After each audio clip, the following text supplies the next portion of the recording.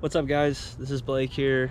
Just wanted to kind of give you an update on the truck and kind of like a rundown of the whole situation from the first video. This truck my buddy Greg actually found up in the mountains at one of his friends' old mines, this guy named Earl.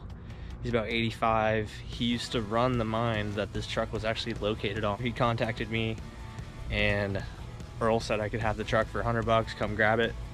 So we loaded up that night, left about 4 o'clock in the morning. We get up there and there's 2 guys on the same day somehow grabbing the truck. A gentleman that owns the property next to the mine, he just, I guess, found the truck, said they could go grab it when he had no permission. I mean, they were probably just excited. I'm glad we showed up when we did, or I would have never seen this thing. We would have never known who took it. It would have been gone and we would have been pretty disappointed. Here she is.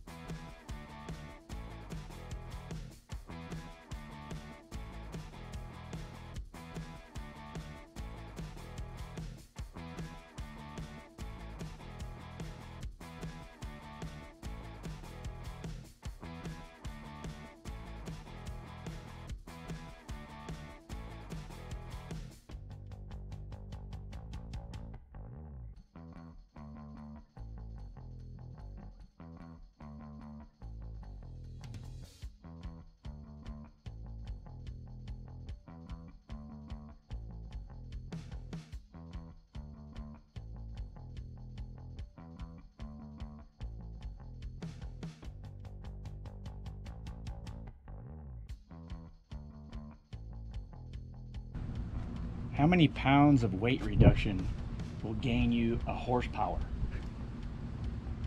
I found this on the web. Equal 10 rear wheel horsepower for cars weighing between 3,000 and 4,000 pounds. Oh man, money. We just gained 10 horsepower. Yeah. All right, let's go drive it. Time for a test drive. Me and Mark have kind of challenged ourselves to see how much we can actually get done on the trailer. We popped out so many of the dents that were in the doors. I mean, I know it doesn't look pretty,